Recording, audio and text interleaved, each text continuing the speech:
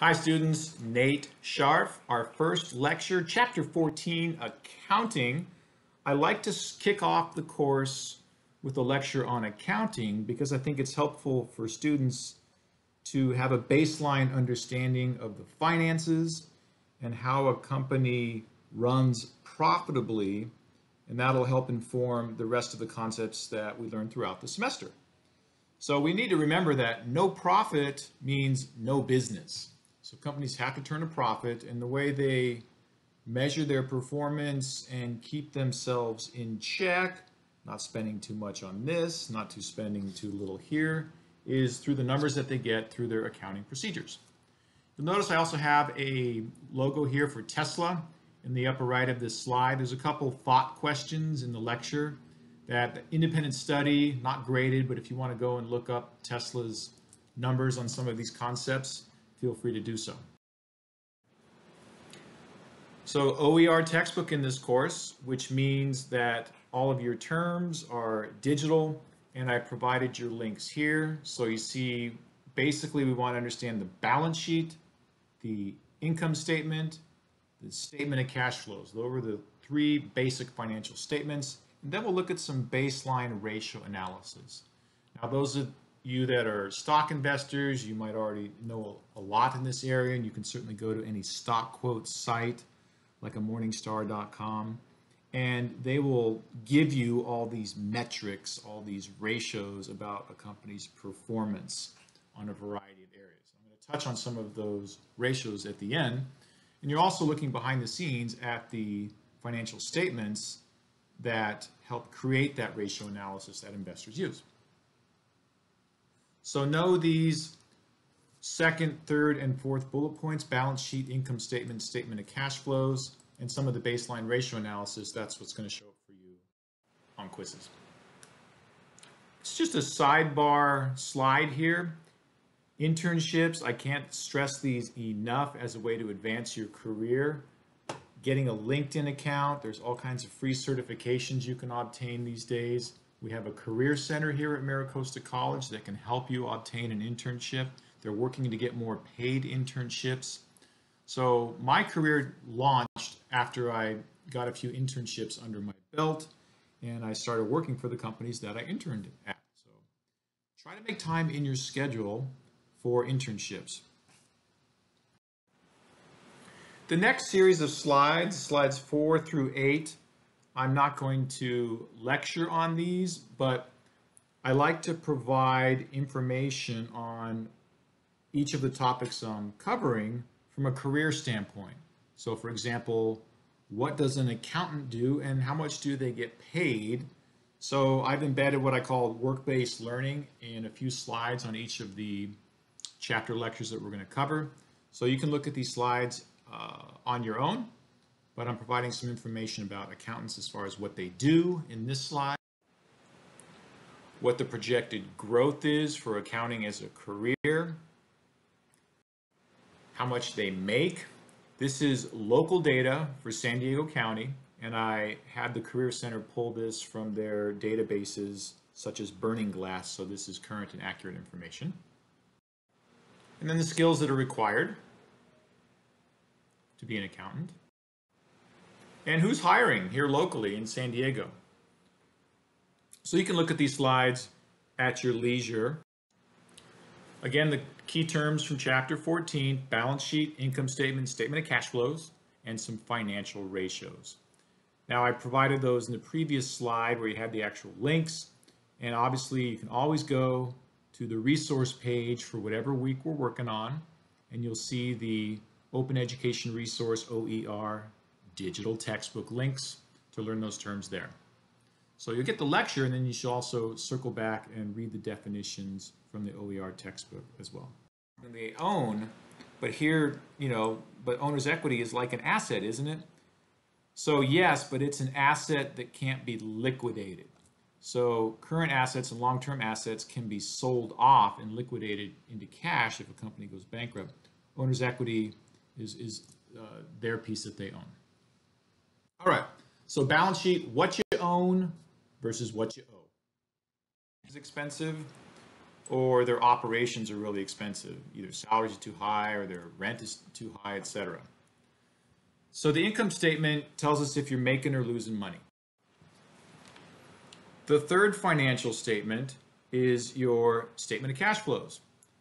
The statement of cash flow tells you where is your money coming from. Money that's coming in and going out from the business, where is it coming in and where is it going out? And the three main categories are operations, investments, and financing. You might think, well, isn't it all operations? I mean, every business is selling something. That's how they make their money, right?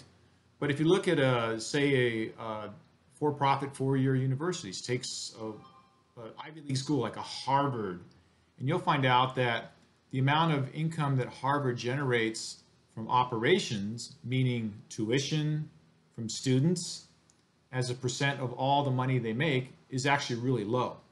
They get a lot of their money from endowments and from investing in startups that students end up going out and launching. And if you're a car company, you're selling the car, but you have a financing division, so customers are actually paying a loan on that car and you're making money through financing. So companies can make money from the product or services that they offer and make, or from investments that they make if they're savvy investors with their profits, or financing deals, particularly with loan terms for customers. So there's a think about question: where is Tesla generating its cash flow? And on the previous slide, I forgot to mention, is Tesla making a profit? The answer is no, but it'd be interesting to look at that to see, is Tesla making a profit? So where does Tesla generate cash flow? If you click on this link, it'll take you to Morningstar.com, and with a little digging around on that site, you'll see where they make money from actually operations versus investments versus financing. And what comes out of the cash flow statement is the cash flow, which is the difference between cash coming in and cash going out of a business. So cash coming in at the beginning of the year for Harvest Gold, 700. Cash going out, cash balance at the end of the year, $15,000. That's not much of a wiggle room. A common problem small businesses and startup businesses have is they have cash flow problems. They've got a great business, lots of customers, but they're barely making payroll. They've got a cash flow problem because the money's not coming in fast enough for them to turn it around and pay people. So those are your three financial statements: balance sheet, income statement, statement of cash flows. Then you get into your financial ratios. So this is the metrics that investors and analysts use to measure the financial health of a company. And they're in these main categories. Liquidity ratios means simply, if we had to liquidate the company, can we pay off their debts? Leverage ratios, we understand this, right? Some students might be more leveraged than others, meaning that I got this stuff, I got this car, I got this apartment, I got these rims, and I'm totally leveraged to the hilt. I got all this debt for this stuff, which means your assets aren't really assets. They're more debt. And then profitability, are you turning a profit? So income statement. And then we can even look at the market value of what is the company worth. Momentary blip there. We see that total current liabilities are $288,000. So you want to have a ratio above 1, which means in this case for Harvest Gold, their current ratio is 2.08. That means for every dollar that Harvest Gold makes, for every dollar in liabilities that Harvest Gold has, they have $2.08 in assets if they have to pay off those liabilities.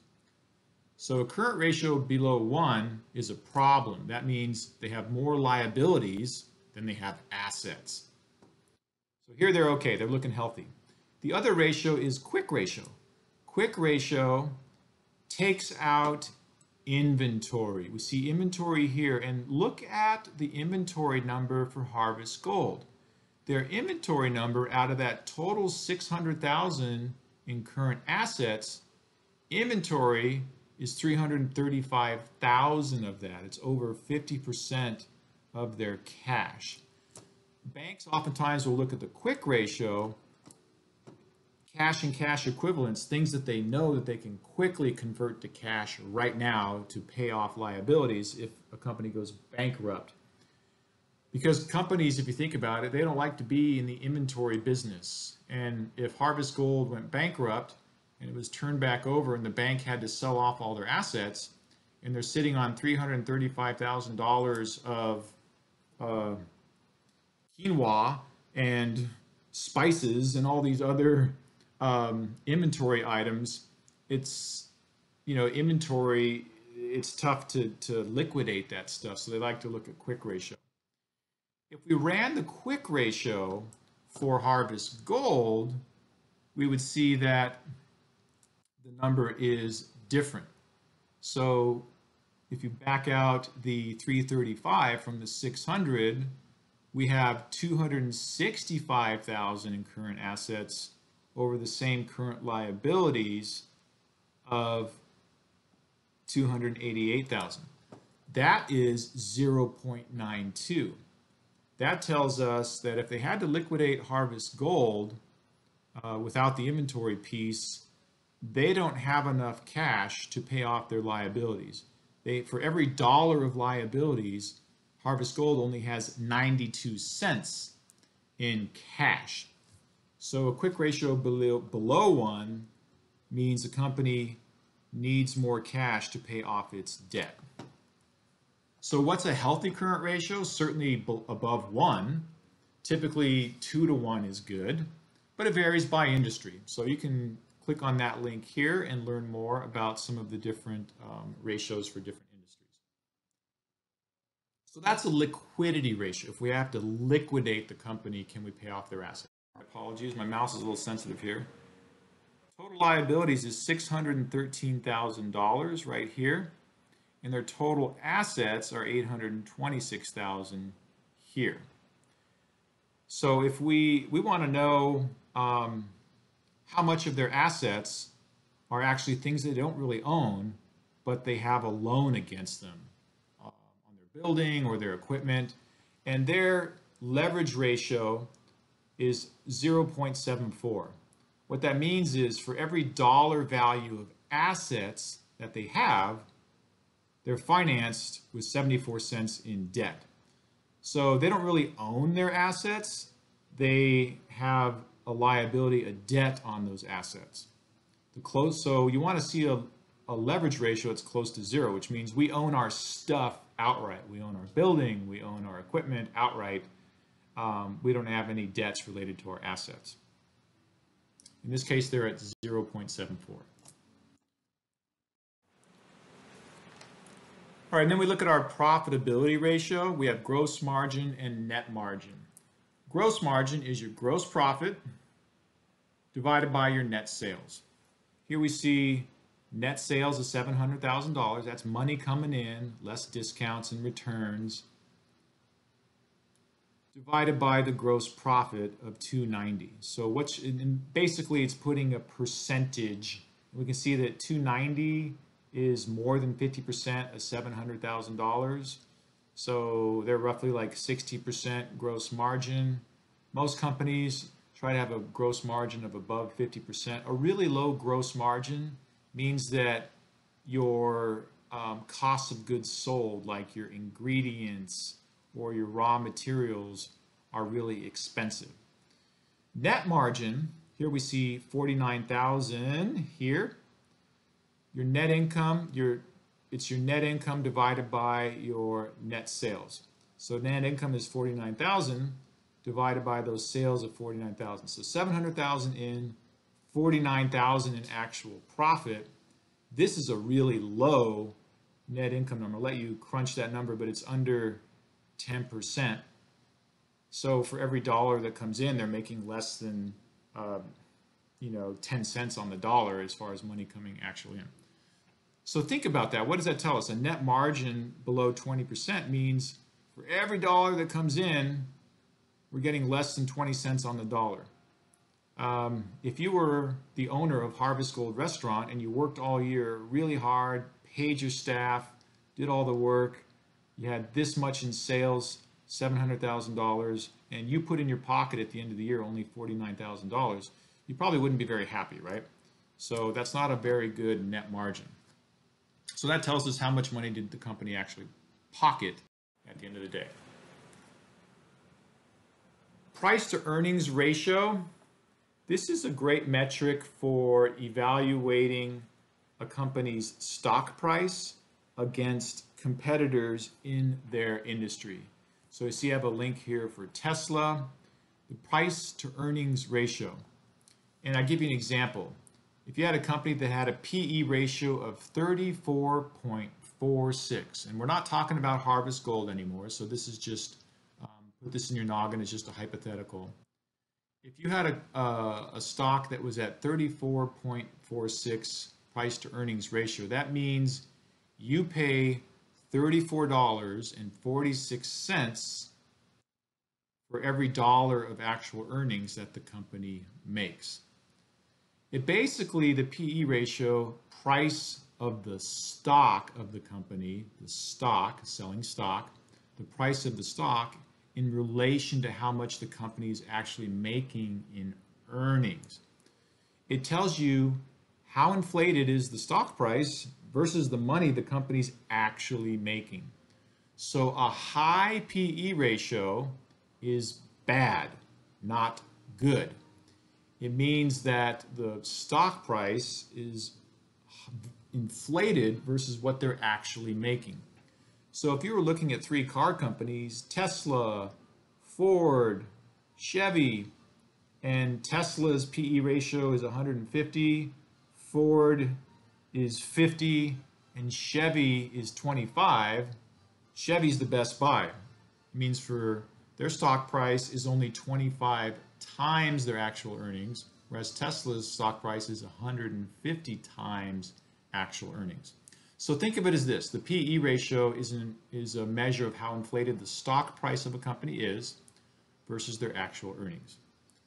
So you can look up some of these on your own, but it's a nice metric to use if you're a stock investor. You can look at PE ratios and get an idea of how hyped, how inflated is a company's stock price versus the actual earnings that they make.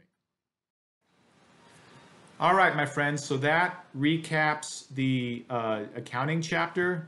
To review, balance sheet is what you own versus what you owe. Income statement is are you making or losing money, profit or loss. Statement of cash flow is where's your money coming from, operations, investments, or financing. And then some of the financial ratios the company used to evaluate the financial health of a company, current ratio, gross margins, PE ratio. Okay, thank you for listening. That covers chapter 14. You do have a Canvas homework assignment this week. That's posted in the week 1 module. You can look down to that. And what I'm going to ask you to do is actually create your own income statement for yourself. Do not use your actual numbers of money that you make or not making. We're going to use a plus and minuses system to see where you're at on an income statement. So it helps.